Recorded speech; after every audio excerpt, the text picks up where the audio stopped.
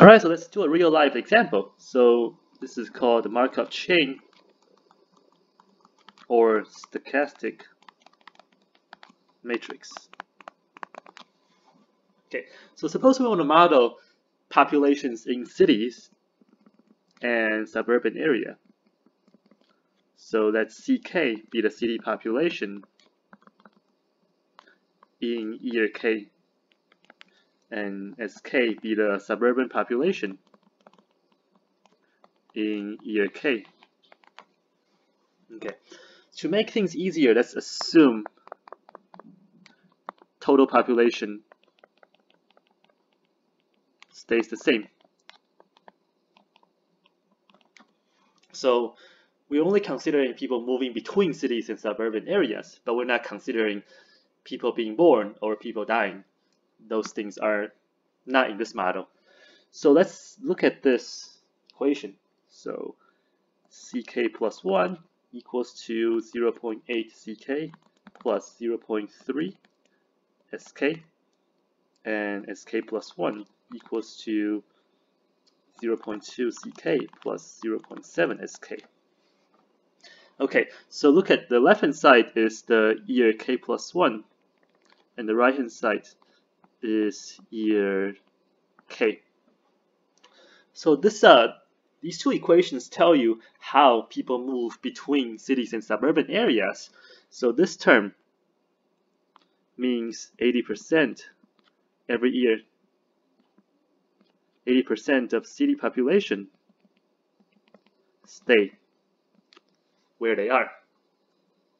Whereas this term here in the bottom says that every year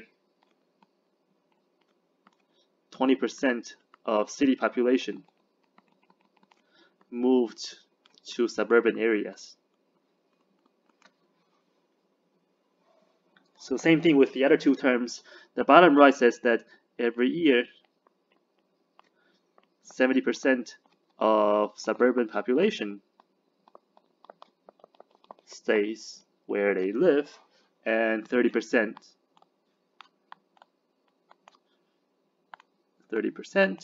of suburban population move to cities. Okay, so a quick way to draw this diagram is you draw two circles, city and suburban. And every year 80% of the people stays there, so 80% stays and 20% move over. And for suburbans, 70% stays and 30% moved over. Okay, so this is called a Markov chain diagram. All right, so let's move down a little bit. So we want to take the system's linear equation. We want to rewrite it, so let's do that. So you notice you can rewrite it this way in terms of vectors and matrices. So the left hand side is CK plus 1, SK plus 1. The right hand side is 0.8 CK plus 0.3 SK and 0.2 CK plus 0.7 SK. But the right hand side can be rewritten as a matrix multiplication, so this is actually equal to 0.8, 0.3, 0.2, 0.7, the matrix, 2 by 2 matrix times CK SK. You can check that. Okay. So basically this is saying that CK plus 1 SK plus 1 is equal to a matrix A times CK SK. Let's recall A is equal to 0.8, 0.3, 0.2, 0.7. Okay. So every year passed, the populations multiplied by the matrix A. So if you want to know the population after K years, then so C1 S1 is equal to, I'm just going to use black from now, C1 S1 year 1 is equal to A times C0 S0, and C2 S2 is equal to A times C1 S1, but C1 S1 is A times C0 S0, so it's A squared times C0 S0, and so on and so forth. So after k years, CKSK is equal to A to the kth power times C0 S0. So this is year k, and this is initial population. So to find out the population after k years, it reduces to finding out the power A to the k. So let's do that on the side. We're gonna use all new space here. So we want to find out A to the k. We have to use diagonalization here. Okay, so to recall, A is point A, point 3, point 2, point 7. So we want to diagonalize the A. So first we solve determinant of A minus lambda equal to lambda I equal to 0. So determinant of 0.8 minus lambda 0.3, 0.2, 0.7 minus lambda equal to 0, 0.8 minus lambda times 0.7 minus lambda minus 0.2 times 0.3 equal to 0, lambda squared minus 1.5 lambda plus 0.56 minus 0.606 equal to 0, lambda squared minus 1.5 lambda plus 0.5 equal to 0. This factors into lambda minus 0.5 and lambda minus 1 equal to 0. So we have two eigenvalues, 1 and 0.5, 0.5 and 1, 1 and 0.5. I kind of switched them. Okay, so these are eigenvalues. And then after finding eigenvalues, we need to find the eigenvectors. So let's split it up. If lambda is 1, we want to solve A minus I times V equal to 0. A minus I is negative 0.2, 0.3, 0.2, negative 0.3. So we want to solve this thing times V equal to 0. A solution, we want to use integers because it's more convenient. A solution will be 3, 2. And for lambda equal to 0.5, we want to solve A minus 0.5i times V equal to 0. So this is 0.3, 0.3, 0.2, 0.2 times V equal to 0. A quick solution for integer is 1, negative 1. Okay. So there you go. We have our eigenvalues and eigenvectors. Eigenvalues here, eigenvectors here. So we can have a diagonalization of A. So the diagonalization is A equals to P dP inverse, where P is the matrix with columns being eigenvectors. So 3, 2, 1, negative 1. And D is equal to the diagonal matrix with diagonals being the eigenvalues, corresponding eigenvalues. So 1 and 0.5. Alright, so let's move somewhere.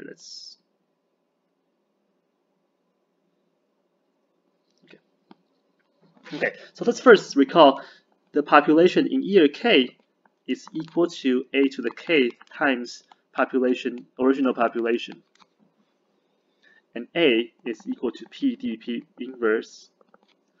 And P is 3, 2, 1, negative 1. D is 1, 0, 0.5. P inverse. Can quickly calculate it. This is we have a formula for inverses of 2 by 2 matrices. P inverse is 1 over the determinant, which is negative 5, times negative 1, negative 1, negative 2, 3. Okay.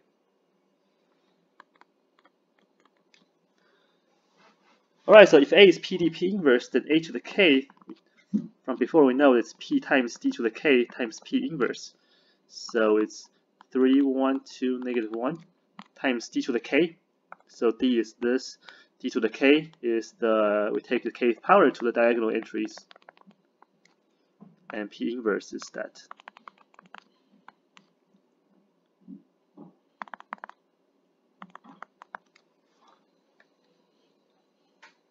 Okay, so suppose you want to figure out if there's an equilibrium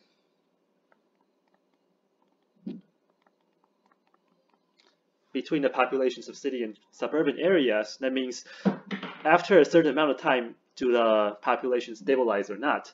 So we want to see what happens when k is large. We all learn calculus. We don't have to pretend just by saying k is large. We want to take k goes to infinity. Okay. So h to the k is equal to these three matrices together. If as k goes to infinity, see what changes. 1 to the k is just equal to 1, so that is equal to 1.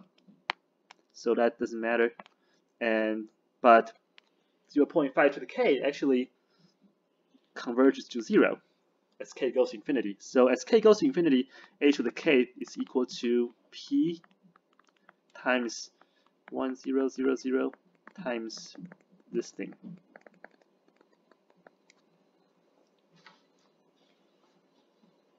Then let's quickly calculate it. It's not how to calculate. 3,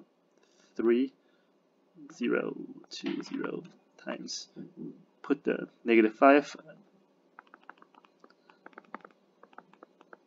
Let's pull the -5 1/5 to the front, and this is -3, -3, -2, -2, which is equal to 3/5, 3/5, 2/5, 2/5. Okay. So this is saying that if now we need the initial population. So suppose the initial population is, let's just say 50-50. You can add a lot of zeros after that. Let's say initially there are 50 people in the city and 50 people in the suburban area. Then ck after k years, as k goes to infinity, is equal to h to the k times c0 s0. We know what h to the k is. H to the k is 3/5, 3/5, 2/5, 2/5 times 50, 50. 50 is a nice number to multiply by. So eventually we get 60 and 40. So this means as k goes to infinity, the population stabilizes. It's the city, suburban population stabilizes to 60%, 40% ratio.